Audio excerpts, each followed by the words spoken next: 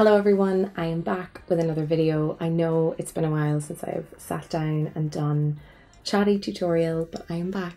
This is my painted leather jacket video, and I've done one very similar last year, my painted denim jacket, so I'll leave it linked above and below for you if you want to check that out. So I've painted a few more jackets since then, and this is sort of just my updated version. I suppose the biggest difference between these two videos is that the fact that it's on leather, and I am using continuous line art rather than painting the entire back of the jacket. And if you need some continuous line art inspo, I will leave my Pinterest board linked below. But once you have your design, you just chalk it out on the back as normal. If you were going to paint the entire back of the leather jacket, I would recommend that you use nail polish remover or acetone. And if you prep the leather jacket with that, it kind of lifts the first layer, like the factory seal, off the leather, and it helps your paint adhere more to the jacket and it just lasts a bit longer. So once you've chalked out your design, you're going to need your paints. For this, I'm using Jacquard, which is a heavily pigmented, thick fabric paint.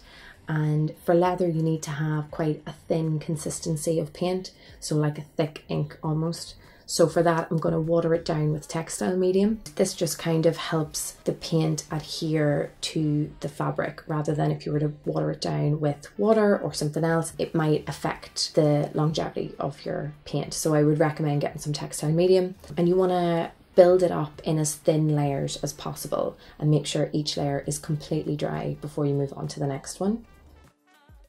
And the brushes that I use, I always use relatively inexpensive brushes, as the textile medium has like a gluey-like texture, so you're just washing your brushes more, you're kind of harder on them, so I just wouldn't use like really expensive good brushes.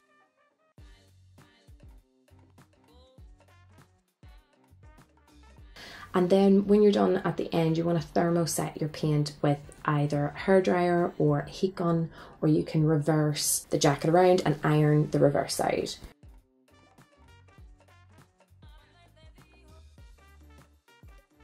And that is it for this video. I hope that you enjoyed it. This jacket is actually available from my Etsy shop. I opened an Etsy shop. If you have an Etsy shop, I totally want to hear from you as well, because I don't know anyone who has an Etsy shop. So comment below if you have one. Yeah, don't forget to like, comment and subscribe if you enjoyed this video, and I will see you next time.